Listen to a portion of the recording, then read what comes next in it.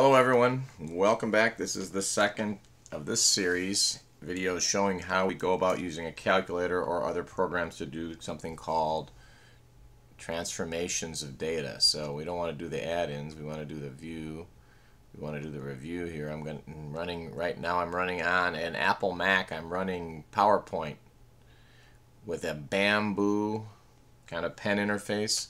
I've got Flash Debugger from Texas Instruments running on the left, and GeoGebra, this great free Java app down in the bottom. And we're going to look at looking at this kind of Cassiopeia type shape.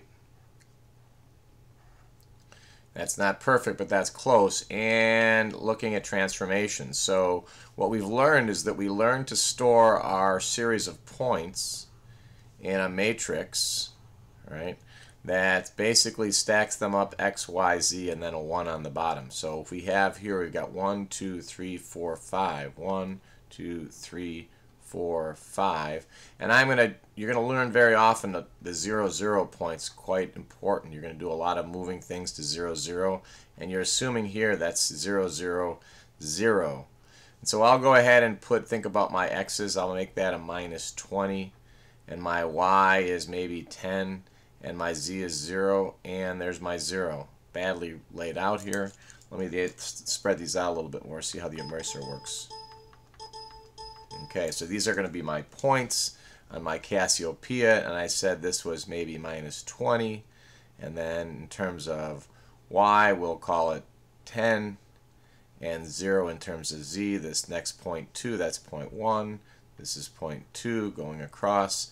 Point 2 might be something like minus 10, and then its Y might be minus 5, 0 in the Z.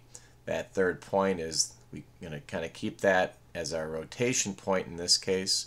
It doesn't need to be on there, but you remember in AutoCAD that you did a lot of kind of knowing where your base point was. We're going to always keep these over on the right a little bit different, so we're going to call that next one maybe 11 to the right. And we'll call it a minus 6 and 0, and that last one we'll keep it a little bit different as well. We'll call it 22. We'll take it up a little higher at 12 and 0. And the reason why we're making this 0, this offset, is we want to just basically be able to recognize it when we start playing around with it. Okay, how does a transformation matrix work? Well, the transformation matrix is, talk about a one-stop shop. It starts with a unity matrix, and a unity matrix, or an identity matrix. You'll see in the calculator there's a way to make an identity matrix here. As we go over the calculator, if I want to make a 4x4 identity matrix, all I do is this: second matrix, identity, and then tell it 4. That tells it going to give you a 4x4 identity matrix that looks something like this. So that's where it's easier in the calculator. Understanding, we go 1, 0, 0, 0, 0, 1, 0, 0, 0, 0, 1, 0, and 0, 0, 0, 1. We always start with this, and this is going to be our transformation matrix. And we're going to always multiply our transformation matrix by our geometry matrix. And these have to be stacked up X, Y, Z with 1 fillers on the bottom. These are going to have special values. I'll explain those here. See if I can kind of go through that. The right column, these ones right here, are for translation. So if you want to translate X, 10 in the X, or 10 in the Y, or 10 in the Z, you change those numbers, you multiply by your matrix, you get the move. That's more or less what equates to the move command. This here is an overall scale number. Each of these is scales in the X, Y, and Z. So if you wanted to scale everything by 2, you would change this to 2. If you only wanted to scale the X direction, you would change that one. These, as a rule, this 3x3 matrix is one that's going to be done for kind of not translations, but rotations, shears, and scales. Rotations, shears, and scales. And we're mostly going to be concerned with the rotation here, and that's what I'm going to go through right now. Understand that depending whether you are rotating about your X, Y, or Z, you will more or less lock up that column and row. Since we're working in a 2D projection here, we're going to be almost always rotating about the Z. So we're going to rotate, we're going to lock this row up, this column, and this row. We lock it up if we would, and then we replace these values right here with the appropriate, if I guess can say that, the appropriate by rote trigonometric functions. And those are going to be cosine, minus sine, sine, and cosine. And if you want to memorize those, that would be a wonderful thing. Cosine minus sine, sine, cosine. Cosine minus sine, sine, cosine. Cosine minus sine, sine, cosine. Because you're going to see that pattern will be repeated later when you go into 3D and you want to rotate about the X or about the X. With the Y, you're going to see the only difference is that sign there is going to change from one place to the other. So you're going to, I'll write them again, replace these four with the cosine, minus sine, sine, and cosine. So for example, if we were going to turn our W 90 degrees to the left, in other words 90 degrees counterclockwise, we take out our right hand, we put it up the Z, positive Z axis. That takes to put our thumb up the positive Z axis. That means that counterclockwise is positive, and so this would then be the value cosine of 90 if we're turning at 90. Cosine of 90 is 0.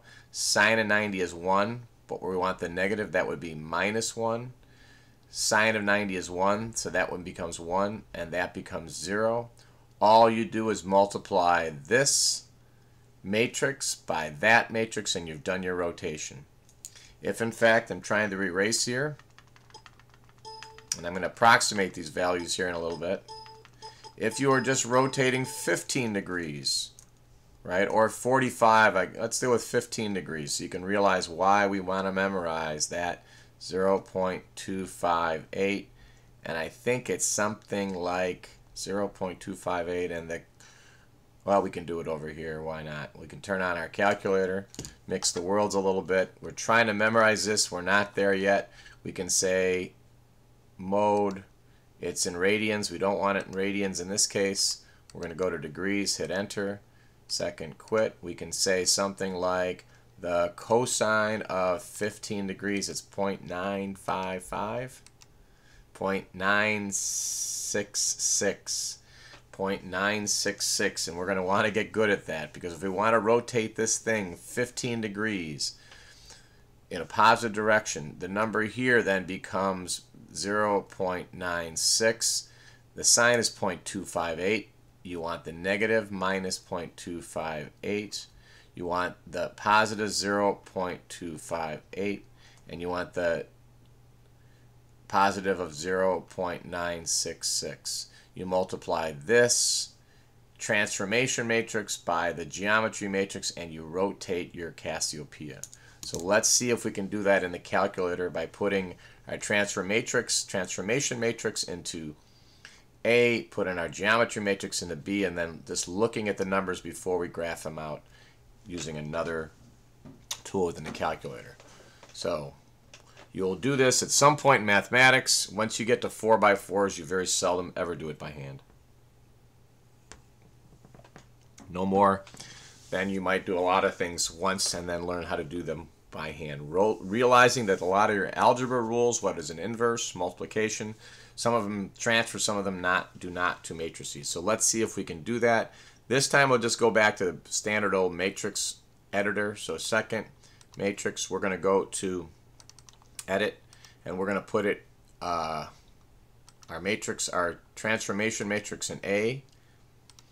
And now we can plug in the numbers. Even though I don't have my float, I can still look at them. That's what's nice, 0.96.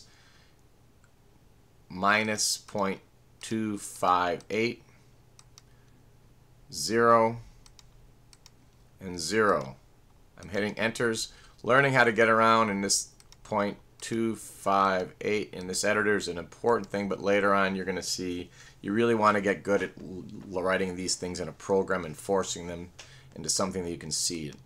Something like an analogy would be the use of a script in AutoCAD. 0.966, 0, 0. We've got our second row done.